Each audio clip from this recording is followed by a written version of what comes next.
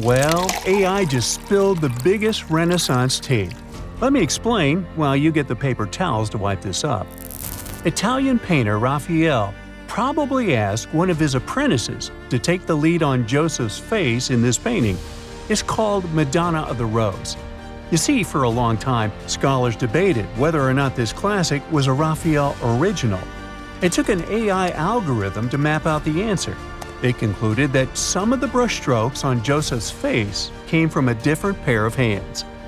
The algorithm was trained to map entire paintings at once, but when they changed it to map individual faces, bingo! AI unveiled yet another historical mystery. And maybe we could try the tea again without AI making a mess. What do you think?